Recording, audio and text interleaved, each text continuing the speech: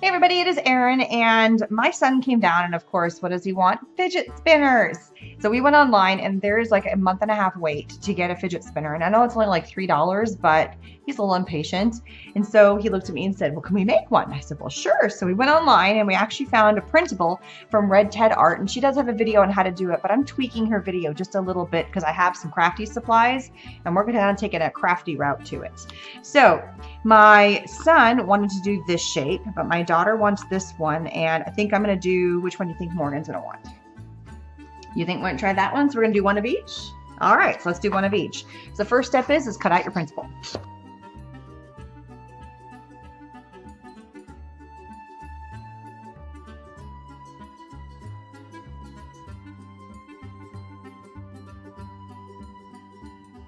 Okay, so each of my kids want a different shape, so I cut them all out, and then I traced each of them. Now, my daughter wanted this shape, and she would like the pink, and so what we did is I just traced it on this foil. This is the Starstruck foil in fuchsia from Renia, and I'm just going to go in and I folded it in half, and now I'm going to go in and just cut them all up and doing my best to kind of follow the guidelines. I think if the paper is not perfect, I'm not as worried about it.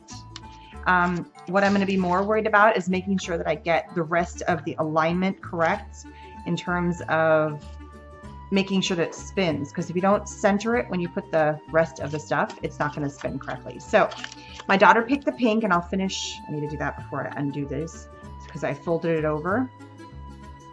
And what I did the main tracing on, the main kind of stock of my piece, this is just cardboard. This actually came from just a box. And it's just a little bit of a thicker cardboard to give it some kind of heft and weight to it. So we're going to do that here in a minute. So first of all, I traced these out and see how they just fit right on here. And then I'm going to do the same thing for cut these out. My son wanted it in silver, and my other son wanted it in blue. So this is the Starstruck in silver, and this is the glossy in the sapphire.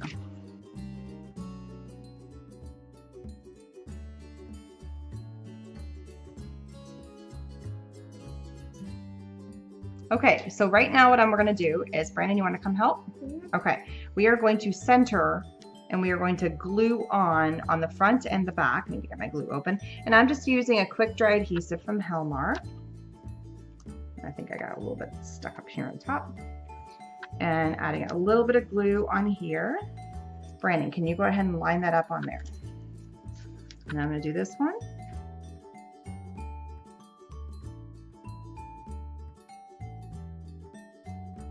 Okay, next stage is we need to find the centers of these little guys. So one thing you can do is you can take your printables and you fold them in half. So you fold in half this way, and this is for the end of the single one. And then we're also going to fold it in half this way. So now that you've got it centered, here I have a little black mouse pad, and you just push right in here just to find your hole. Right there, just like that. Now what I'm going to do is I'm going to go ahead and line this up on here, and I'm going to push to make a hole right through the center of this. And instead of trying to waste a ton of time, I have my Big Bite from Crocodile, and I'm going to set it to the smallest punch, which is right here, and go ahead and line this up and give a nice big hole right there in the center. Make sure it is nice and centered, because this is the key thing about making sure that it spins. So there we go. Now the other thing I'm going to do is I'm going to give, so to create less friction, is I am going to place a eyelet inside of this. So actually I think I need to go to one bigger because I need to place the eyelet inside.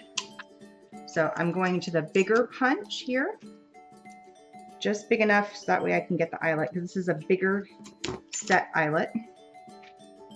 Place it in just like that, and now I've created a little bit of a frictionless surface because it's nice and smooth and grooved in. So I need to go all the way back up to the top, and I need to reset so I can actually punch my eyelet in. And I always forget what's what, so I'm just going to do my best to make sure that this fits. I'm going to place this upside down. Actually, there's little groovy things in here. There's little punchy parts, and so that's how you know where you place what to what. And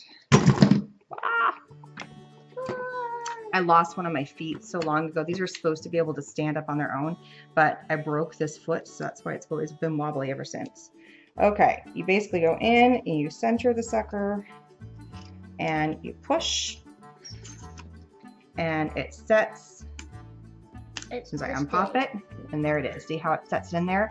And now I've got a nice little hole that we're going to use, and it is centered. Okay. I'm going to go ahead and do the exact same thing. I'm going to find the centers, and I'm going to poke my hole. My daughter, of course, wanted pink, and then my son wanted green. So to find the centers of these ones, you are going to fold going one way this direction, and then you're going to do opposite this direction. And now, if you look, there is a center in there. So I'm going to find, I might have an easier time finding the center going this way. And there's my center. Same thing with this one. Fold going in half this way, so it looks like you folded it in half. And then also fold it in half going this way. Okay, open it up, find where those crosshairs are, and that is your center. So now that I have the center here, line it up, punch my hole, and I'll continue doing the same thing just like I did with this one.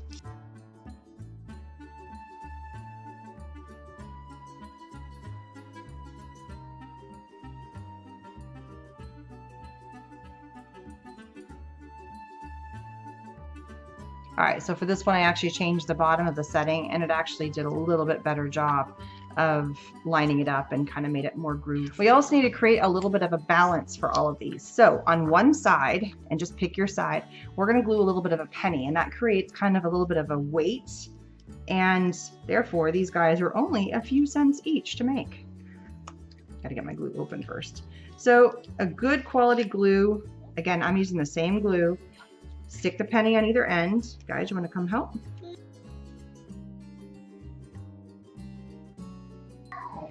Okay, so I'm kind of switching gears from when I first started. Initially, I was trying to do a toothpick, but it's just not going to be sturdy enough. So I actually raided my garage and I found some nuts and bolts. So this is the smallest size screw. You know, if I really wanted to get fancy, I would cut this down to be a little bit shorter. And my son, I asked him if I wanted to put some red gems, and he's like, no, I just want it plain. I'm like, okay, then we'll do it plain. So all I'm going to do is I take this and just bolt and screw. And, you know, if you didn't have this, you could probably go buy a pack of these little guys for next to nothing. So it would still end up being a cheaper project than if you were to buy a fidget spinner, if you can even find them. That's the hard part right now. So I'm just going to put it to there, and then it works like a charm. Because I've added the eyelet in there, it's the metal on metal, they are flying like no problem. See how just that is so easy? When I was trying to do it the other way around, it was not working at all. And the weights and the coins really make it. So truly this thing, because all expense-wise, I've used stuff from around the house. I showed the kids what kind of crafty stuff. It was 3 cents. That's how much this one costs. Now, my other 2 kids, they do want to have something fun. So I have these gems from Eyelet Outlet, and my son was like, oh, blue, how pretty. So I'm gonna go ahead and do the same thing. I'm gonna go ahead and put these on here, line them up so that they screw on nice and flat. As soon as I can get the screw on there. So nice and flat. And then on this side, really simple, put some glue, same glue that's holding everything else together, and then just put a pretty little gem right there. And I know this is super duper long, but I'm trying not to waste a lot of time by cutting into the bolt here, and so it's just a little bit longer, and this has to completely dry, otherwise it will be kind of wobbly. And the good news is if the gem does fall off for whatever reason, this thing will still function. If you've got some sort of wire cutters or something, I mean, look how easy that is. If you've got some sort of wire cutters or something, then obviously you can shorten this up and it'll work even better. I just do not have that capability. I don't feel like hurting myself, is the bottom line. So I found the shortest bolt and the nut that would fit on it. I think a screw would work if you try to do it on that side, but you know, a nut and a bolt is the easiest way to go on these things. So, and I'll have some links. I'm going to find a nut and a bolt for you guys. It's nice and short, very similar to what I have here. And see, look, this thing just flies, no problem. And then my daughter, of course, wanted a pink set of Eyelet Outlet little gems, which are super cute. I already tried to glue these on, so there's some glue sticky stuff on the back. So add a little adhesive right here. They just need to finish drying and they are good to go. Now the pennies that were on there, they are on there now. And so this glue takes a little bit of time, but not much. Either way, it looks great. So thanks for stopping by and checking out my DIY fidget spinners. It's my fun way of putting together, and I'm not the first one to come up with this concept, but using supplies I have around the house, a fun couple crafty things, the eyelet in there to give you that metal base, and then the bolts to kind of make sure that it spins amazingly. And then obviously the pennies are your weights, and there's no bearings in this thing. It is just simple, simple. You want to try it for me, Brandon? All right, do it on camera so they can see you. Simple, simple.